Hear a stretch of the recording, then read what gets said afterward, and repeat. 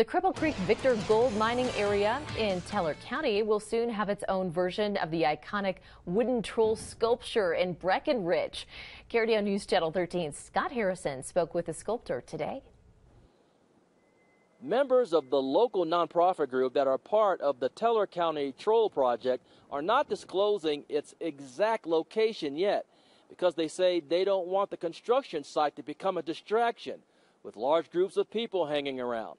But earlier on Wednesday, we got a general look at the area.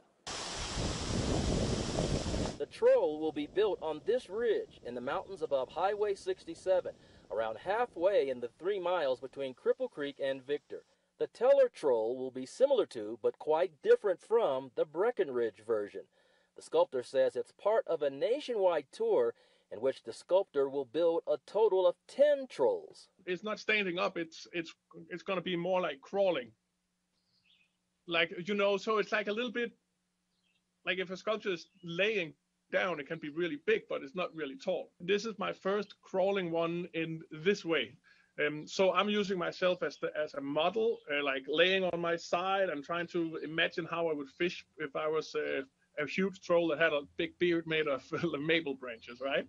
Construction starts 2 weeks from Friday and should be finished a week or so after that, making the Teller troll open to the public, although its actual name hasn't been determined yet. Coming up at 6, we'll hear from members of that local nonprofit group involved in the Troll Project and hear how they think it will impact this community. In Victor, Scott Harrison, KRDO News Channel 13.